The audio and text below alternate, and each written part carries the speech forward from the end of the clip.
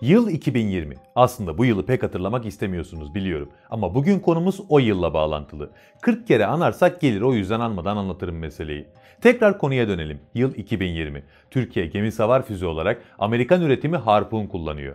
Daha doğrusu lazım olsa kullanamıyor. Çünkü Amerikan başkanı balık tutmaya gidip eli boş dönse bunu bahane edip Türkiye'ye ambargo uyguluyor. Yani Doğu Akdeniz'de bir çatışmanın patlamak üzere olduğu yıl biz gemisavar füze için Amerika'ya muhtaçtık. Ama yıl oldu 2022. Biz artık kendi gemisavar füzemizi kullanıyoruz.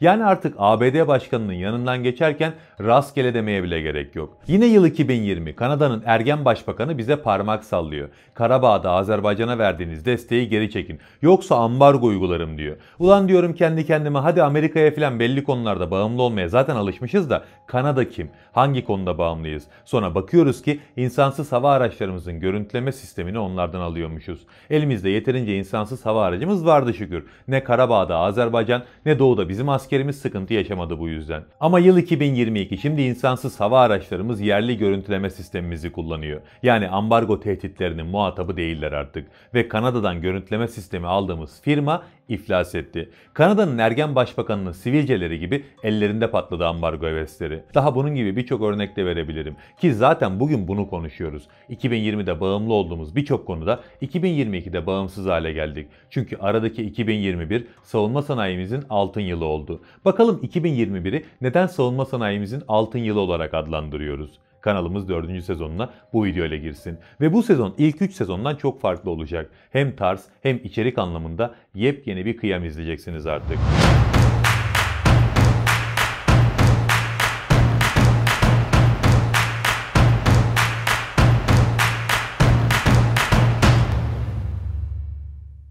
Savunmada her yıl yakalanan başarı elbette önemlidir. Ama 2021 ayrı bir öneme sahip. Çünkü tam anlamıyla kaos ortamında başarı yakalandı. Düşünün, salgın döneminin etkileri dünyayı kasıp kavurmuş. Üretim ve tedarik zincirleri yerle bir.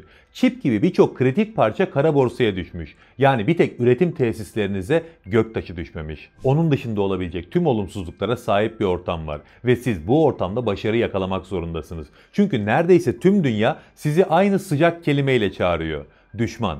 O yüzden 2021'i kaos ortamına rağmen başarılarla geçirmek zorundaydık. Öyle de oldu çok şükür. Bu konuda ilk durağımız durdurak bilmeyen bir kategori: İnsansız hava araçlarımız. Bayraktar TB2 ve Anka ile destan yazmıştık. Koca bir bölgede bütün dengeler bu iki sistemle alt üst oldu. Ya da bütün dengeler alt oldu diyelim. Çünkü üstte bizim insansız hava araçlarımız var. Dengeleri her an izliyoruz. Neyse, bu iki sistemle bölgeyi hakimiyetimiz altına almamız yetmez gibi bir de bunların abilerini ürettik. Ve 2021 yılında teslimatlar başladı. Artık bu coğrafyaya Akıncı ve Aksungur damga vuracak. Eskiden Bayraktar TB2'den atılan mühimmattan kurtulanı kaçmaya çalışırken bir defa daha vuruyorduk. Şimdi faydalı yük çok arttı. Ondan da kurtulsa bir defa daha vururuz. Ondan da kurtulsa bir daha. Vurabileceğimiz sayı kadar uzatmayalım bu örneklemeyi. Video Türk dizileri gibi gereksiz uzar sonra. Ama kısaca bir şey belirteyim ki bu iki devin bize kattığı şey daha fazla mamle ya da mamce taşımak değil. Daha çeşitli mühimmat taşımak. Havadan havaya füzeler bile var envanterlerinde.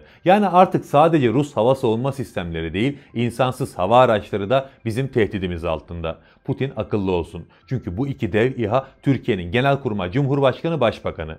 Ben Genelkurmay Cumhurbaşkanı Başbakanınızım.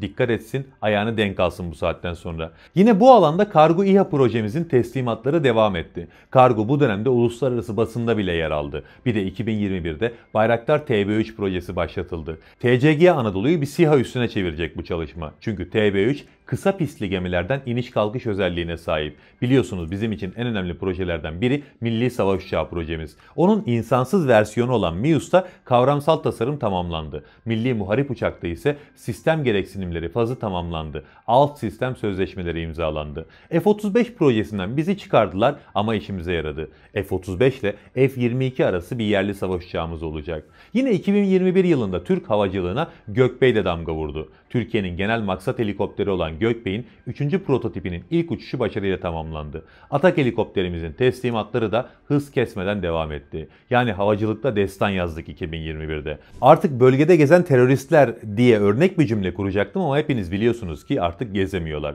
Tam anlamıyla fare gibi yer altındalar. Yerin üstü Türk havacılığıyla kuşatılmış durumda. Kafalarını çıkardıklarında Bayraktar vurmasa Alpago vuruyor. Alpago, taşınabilir sabit kanatlı bir vurucu İHA sistemi. İsim de fena. Düşmana tek başına saldıran yiğit demek. Ve test atışı 2021'de başarıyla tamamlandı. Tek başına saldıracağın düşman çok yiğidim, hızlıca aramıza katıl. Alpago gibi bir diğer yaramaz çocuğumuz daha oldu bu yıl. Yeni insansız hava aracımız Boyga. Yaramaz çocuk diyorum çünkü Boyga başına buyruk demek. Onun da testlerine 2021 yılında başlandı. Artık havan mühimmatını istenen bölgeye Boyga bırakacak. Her ne kadar Don't Look Up filminde yukarı bakma deseler de siz bakın. Çünkü gökyüzünde tek göreceğiniz şey insansız hava araçlarımız değil. Türk havacılığı geçtiğimiz yıl gerçekten çok hızlı ilerledi. Meltem 3 projesi kapsamında 3 adet P-72 deniz karakol uçağı deniz kuvvetlerimize teslim edildi mesela. Ya da 7 F-16 Blok 30'un daha yapısal iyileştirmeleri tamamlandı. Geçen yıl gelişmeler uzaya kadar uzandı. 2021'de Türkiye aynı yılda 2 uydu birden fırlatan ender ülkelerden biri haline geldi. Ocak ayında TürkSat 5A, Aralık ayında TürkSat 5B fırlatıldı. Yani bırakın Don't Look Up diyenleri siz gururla yukarı bakın. Tabii 2021 sadece havacılıkta başarı yakaladığımız bir yıl değildi. Bu yıla kadar çatısız bir evimiz vardı, hava savunmamız yoktu. Yabancı sistemler vardı ama çağa hitap etmeyen sistemlerdi genelde. Bu yıl alçak irtifa hava savunma sistemimiz Hisar A+ tüm bileşenleriyle teslim edildi. Orta irtifa versiyonu olan Hisar O+'nın son kabul testleri yapıldı. Artık o da envanterde diyebiliriz. Uzun menzilli hava savunma sistemimiz Siper'in de ilk test atışı yapıldı. Yani hava savunma konusunda destan yazıldı bu yıl. Bu sayede 2020 yılında akıtan çatımız artık kat kat korunağa sahip oldu. Yine portatif bir hava savunma sistemi olan Sungur'la azami menzilde hareketli hedefe atış yapıldı. Sonuç tabii ki başarı. Savunma sanayimiz her yıl takdir getiren evlat gibi oldu artık. Teşekkür getirdiği yıl bile hayal kırıklığı olur. Onur belgesi de milli savaş uçağımızla gelecek inşallah. Neyse yine 2021'de silah ve mühimmat konusunda 4 büyük bağımlılık sona erdi. Gemilerimizde Harpun gemisavar füzesini kullanıyorduk. Savaş çıksa tehdit altındaydık. Çatışacağımız herhangi bir ülke Amerika'nın müttefiki olacaktı. Çünkü konu Türkiye olunca dünya ikiye ayrılıyor. Bir elin parmaklarını geçmeyecek kardeş ülkeler ve diğerleri. Diğerleri kendi aralarında savaş halinde bile olsa konu Türkiye olunca kanki oluyorlar. Yani kısaca dünya barışının teminatı Türkiye'nin varlığı da diyebiliriz. İşte bu yüzden Doğu Akdeniz ya da Adalar Denizi'nde bir çatışma çıksa harpun füzelerinden ambargo yiyecektik. Ama artık onun yerlisini ürettik. 2021 yılının en büyük kazanımlarından biri olan Atmaca gemisavar füzesi. Yine aynı şekilde büyük bir bağımlılığımız havadan havaya füzelerde de vardı. Amerikan AIM füzeleri olmasa hava savaşında bitiktik. Ama 2020'de olmayan yerli hava füzelerimiz artık var. Hem görüş içi hem görüş ötesi füzelerimiz yani Bozdoğan ve Gökdoğan artık test satışları yapılmış füzeler haline geldi. Yine çok önemli bir gelişme de yerli torpido ile yaşandı. Torpido konusunda Almanya ve Amerika'ya bağımlıydık. Amerika ve Avrupa'nın lokomotifi Almanya. Şer ittifakı resmen.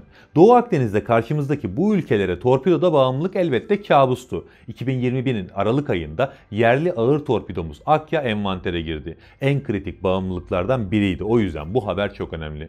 Bununla birlikte artık yerli deniz topumuz da var. Milli deniz topumuzun ilk test atışları başarıyla tamamlandı. Bu konuda da İtalya'ya olan bağımlılığımız bitti. Aslında İtalya tam anlamıyla Amerika gibi değildi. Son yıllara kadar onlarla hiç sorun yaşamadık. Ama Amerika onlara da satmayın diye baskı yaptı. İtalyan firma da satmamak yerine fiyatları aşırı yükseltti. Hoş olmadı ama mecburduk ve alıyorduk. Artık buna da mecbur değiliz. Çünkü MK onun da yerlisini yaptı. Hem bir alanda daha bağımsızlığımızı kazandık hem de ekonomimizi olumlu etkileyen bir gelişme oldu bu. Yine 2021 yılında yüksek hızlı hedef uçağımız Şimşek yeni bir özellik kazandı. GPS güdümlü otonom uçuşla birlikte mühimmat taşımaya başladı. Yani uzun mesafedeki hedefleri vurabilen bir füze artık o. Lazer güdümlü mini füzemiz Mete'nin testlerine de 2021 yılında başlandı. PMT 762 makineli tüfek teslimatı da geçen yıl başladı.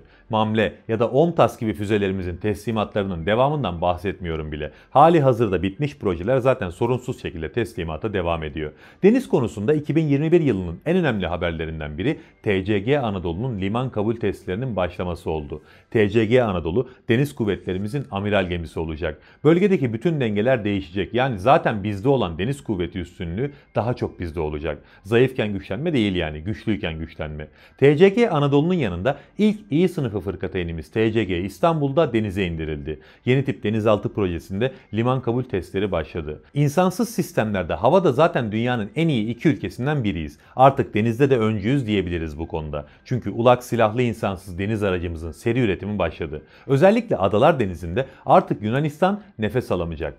Gerçi zaten alamıyordu ama nefeslerini keserken daha az yorulacağız diyebiliriz. İnsansız sistemlerde hava ve deniz yetmedi tabii. 2021 karada da insansız sistemlerin yılı oldu. Hafif ve orta sınıf insansız kara araçlarımızın teslimatı yapıldı. Ağır sınıf insansız kara aracı projesi de başlatıldı. Bölgemizde en büyük sorunlarımızdan biri mayın ve el yapımı patlayıcılar. Çünkü en büyük sorunumuz karşımıza çıkacak yürekte düşman bulamamak. Haliyle gizli gizli EYP yerleştiren korkaklarla uğraşıyoruz. Bu sorunu aşmak için de METI envantere girdi. Tanklarımız için de hayati öneme sahip olan Pulat Aktif Koruma Sistemi entegrasyonu 2021'de tamamlandı. Zırhlı amfibi hücum aracımız Zaha'nın mayın ve balistik testleri yapıldı. Biliyorsunuz elektronik harpte en az insansız hava araçları kadar iyiyiz artık. 2021 bu konuda daha da güçlendiğimiz bir yıl oldu. Çünkü yeni nesil muhabere elektronik taarruz sistemi Sancak envantere girdi. Yumuşak karnımız olan motor konusunda da 2021 yine altın yıldı. Fırtına obüsü için geliştirilen yerli motor Utku başarılı şekilde çalıştırıldı.